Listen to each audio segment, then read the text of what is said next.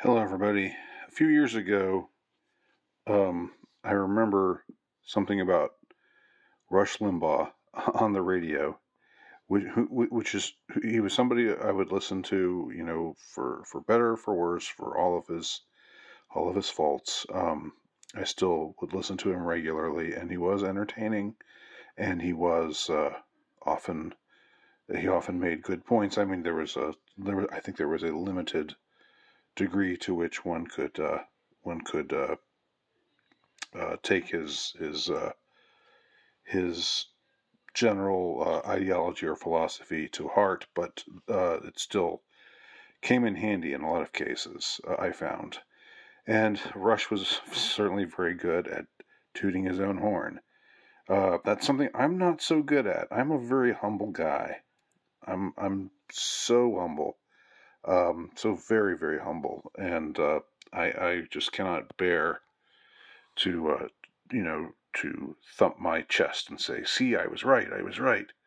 But I need to. It's a new year. It's a new me, and I'm going to be less humble in the new year. I'm going to be I'm gonna be more shameless and self-promoting. That's what I've decided for the new year. At least for this video, I am. This is something I found out about myself, that I was actually quite prophetic, and you can see me, this handsome fellow. This is me from a couple of years ago, April of 2022. You can still see the sort of youthful glint in my eye, which is no longer there. That youthful glint has gone out, and as I approach senility. But back then, what was it? 21 months ago, when I was just a strapping youth, um, I I was very prophetic. I had something to say about what was then only developing, the geopolitical nightmare that was only developing in Ukraine. Um, and let's hear me out a little bit here, and then I'll show you how I have indeed been an oracle on this subject. Hey guys, you're my buds, right? You're my buddies. I can share things with you. I can get things off my chest because we're friends, and we can talk about stuff. I don't know why I began this video in that manner, but I do want to bring up something to y'all that I see as a distinct, actual possibility unfolding soon. I don't think this is at all implausible, even though it will sound extremely implausible. Let me run by you the scenario that I see perhaps unfolding shortly. We all know, of course, what's going on in Ukraine right now, and there's a huge push to get involved, to show your virtue by by signaling that you want to help Ukraine fight back against the evil Russians. Now, one thing that problematizes all of this, of course, is the fact that it seems that much of the Ukrainian army and much of the Ukrainian population, I don't know exactly how many, I don't know what percentage exactly, but a significant percentage of them are if not Nazis, then are very Nazi-esque, certainly Nazi sympathetic. And I don't think there's any real dispute about this. I don't think anyone could argue. I mean, people have tried to say, no, that's all just fake news or whatever, but there's so much information out there. Again, if you don't know what I'm talking about at all, if you think I'm just full of it, go to your search engine of preference and type in Stephen Bandera, type in Azov Battalion, type in right sector. Those are a few things that should get you started as far as this goes. These aren't just people, I don't think these are just people LARPing as Nazis. I think these are actual neo-Nazis. And moreover, a big part of the way that Putin, when he spoke of the invasion and the reasons for it, one of the things that he emphasized was he wanted to denazify Ukraine. So what I'm seeing as a distinct possibility in the near future, if not the near future, if not the near future, perhaps later today, we're going to start to see this. That, you know, we're going to be kind of encouraged to go easy on the Nazis. We're going to be kind of, you know, this most evil ideology that ever existed, as we've been told for the last 50, 60 years. It's going to be sort of like, well, you know, let's not really emphasize that. You know, let's not be too stridently anti-Nazi, because you know who's against the Nazis? You know who's against Nazis? Putin. Putin is against Nazis. Are you saying you like Putin or something? Is that what you're saying? You know, so just cool it with the anti-Nazism. All right, that was me in April of 2022. Now, let's skip ahead in time just a little bit. This is an article that I actually cover in another video, but I just figure rather than showing you another video of mine and being even more self-referential, let me just go over this article again more briefly than I did in that video, and I'll leave a link to that video if you want to see you know, what I had to say about it in greater detail. This was the Hunka scandal. And this is in Politico, which is a fairly mainstream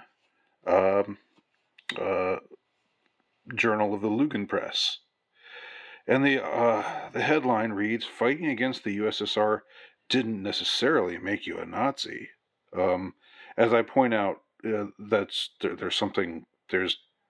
intellectual dishonesty in this very title, because no one is saying that fighting against the USSR necessarily made you a Nazi. No one said that. So already they're attempting to frame it in a way that's weaselly. So Hunka was a former SS trooper. Yaroslav. They even acknowledged he's a former SS trooper. The SS, okay, those guys who wore the death heads and the death head emblem and did some pretty unspeakable things across Eastern Europe. He was one of them. So the ongoing turmoil over Canada's parliament's recognizing former SS trooper Yaroslav Hunka highlights one of the most important reasons why a lie can make it halfway around the world before the truth has even got its boots on. All right. Something that's untrue but simple is far more persuasive than a complicated, nuanced truth. Okay. A major problem for Western democracies trying to fight disinformation and propaganda by countering it with the truth. And that's why only one reason why fact-checking and debunking are only of limited use in doing so. Okay. In the case of Yaroslav Hunka, the mass outrage stems from his enlistment with one of the foreign legions of the Waffen-SS, fighting Soviet forces on Germany's Eastern Front. So he's SS, he's with Waffen-SS, he's a Nazi, okay? You can say that doesn't make him a Nazi. He's fighting with a Nazi battalion. He's fighting. He's an SS member. I don't know why suddenly you want to make distinctions. and say, well, he's less bad, or he's not really a Nazi, or he's not the bad kind. There are bad Nazis and good Nazis. The history is complicated. Now, what makes me laugh about this is, not that it isn't true that that war is complicated, and there's good and bad in everyone, and there are good and bad people fighting on both sides of any conflict. It's just that with a group like the Nazis, these same people, Politico Journal, would just say they would have the 1% rule when it comes to Nazis. Like, if you've got one drop, if you've got one, if you say are part of a group called the alt-right, and you happen to be friends with certain people who would call themselves Nazis, but you're not a Nazi, well, you are still one, because you are the company you keep. You lie down with dogs, you wake up with fleas, and therefore you're just as bad as they are, and therefore you deserve to be punched, because you should punch a Nazi just like Superman punched Nazis. And the alt-right are nothing but Nazis. This is what these same creeps were saying, just 6 or 7 years ago. But now in Ukraine, suddenly,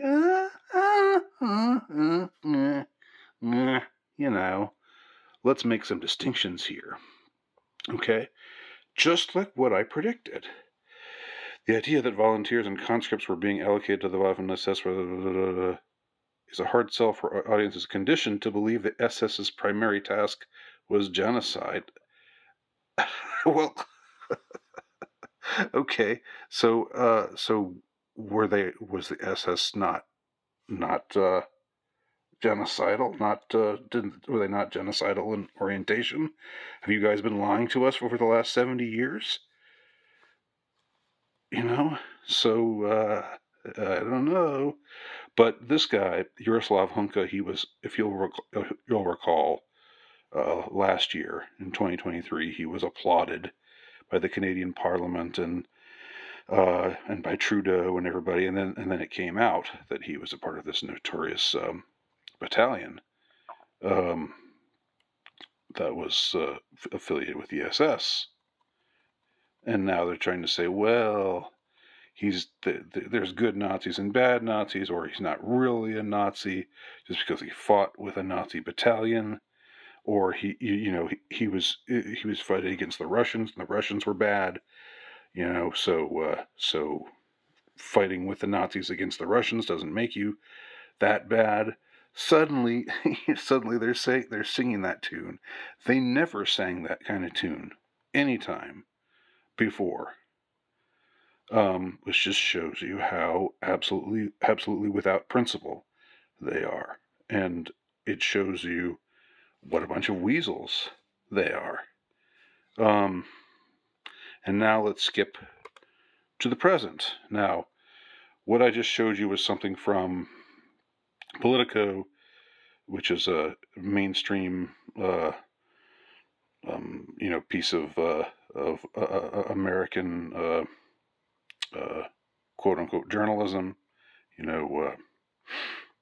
legacy journalism, mainstream journalism, mainstream media. What I'm showing you now is something from Colin Liddell's site, which is not the mainstream, but comma, or however, comma, he, as I've pointed out before,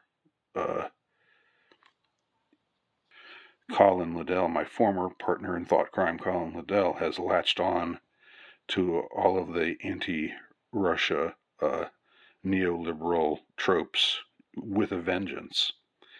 And what the article he's posting here is one that is defending Stepan Bandera, who is an example of Russian victim blaming, according to whoever wrote the headline of this article here. So this is the person who supposedly wrote the article. This might be a real person, or this might be one of Colin's many sock accounts. So anyway, yesterday was the birthday of Ukrainian hero Stepan Bandera. And you remember in that video I cited, just look up these people.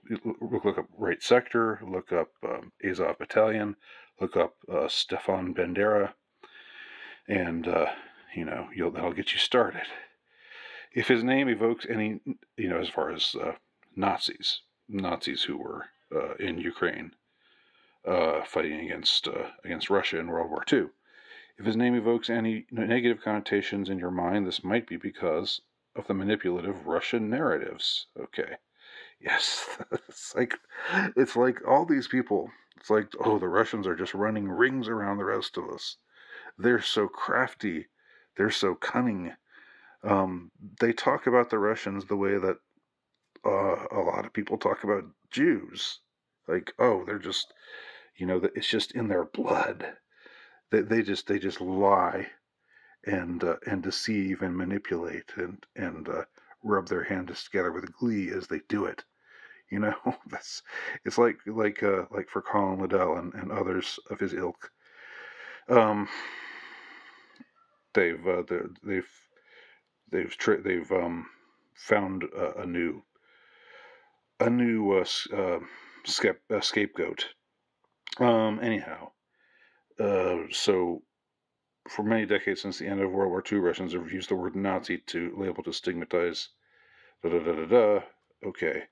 Now, also the point of another irony here in all of this is these were groups, that were fighting against the United States during World War II.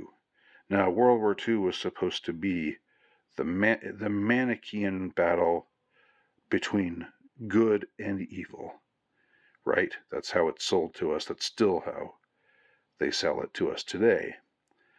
So now we're supposed to make an about face and say that people like Yaroslav Hunka, who fought against the Americans as well as the Russians, who fought against the Allies and with the Axis powers in World War II, and who was closely affiliated with the Nazi Party and wore Nazi regalia and committed atrocities. This here we got very similar case, very similar circumstance, but this article is just trying to say, well, he's a scapegoat, and he wasn't really that bad because the Russians were bad and he was fighting against the Russians, and so calling him a Nazi is just that's just wrong. Maybe it's true in a way, but the article tries to make the point that Russian invasion and subsequent occupation was orders of magnitude more barbaric, harsh, and brutal than German rule. This is a fact. Okay, so fighting for the Nazis is justifiable now in certain circumstances. This is what the author of this article is saying, and it's what Colin Liddell is saying, whether or not he's the suck account that wrote this article, or whether he's just publishing it on his site, because this is his site, so it's an indication that he is at least sympathetic to the argument that's being made here. So, what's up, Colin? You who is always talking about how the alt-right, the dissident right, is just full of Nazis and blah blah blah, and now the Nazis aren't so bad if they're fighting for Ukraine. I mean, you can't have it both ways.